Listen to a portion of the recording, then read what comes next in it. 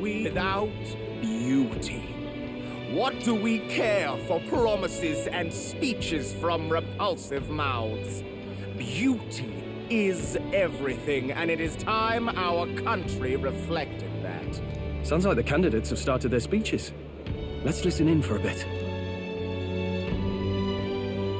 With all skills and talents equal, would you see the crown atop an ugly head or a handsome one?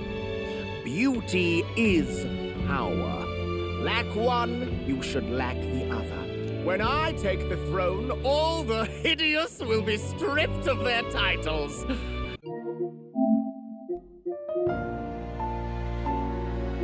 Together, we shall build a nation ruled only by radiant, everlasting paragons of beauty.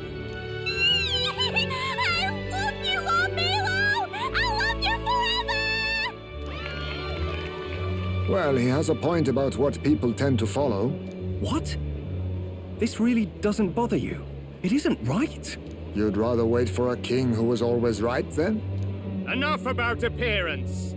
A beautiful face cannot win wars.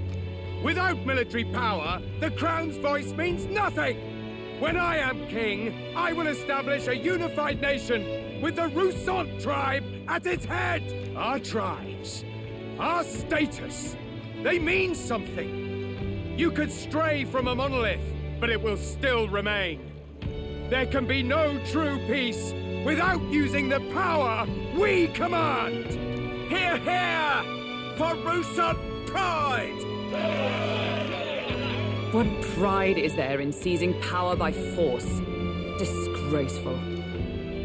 When I'm queen, all the land's corrupt upper classes will be wanted men! We'll have our guillotines sharpened and our wallets open. Those who thought to tilt the world with their heavy coppers will be a head lighter. We'll split their fortunes and toast to our health. Preach it, Catherina! You're just what this land needs! Wouldn't the first target be the one on the throne, then? Everyone's just shouting all their ideals out. These candidates are all pathetic. Nobody here even compares to Lord Luis. Luis isn't even in the running, lad. Poor Blight is afraid of losing to Sanctifex Forden. You've got it backwards, geezer. He's just not wasting his time on these windbags. I confess, I know not how to feel. 'Tis unprecedented. Never before have our citizens come together in the street in broad daylight and shared their true feelings on king and kingdom.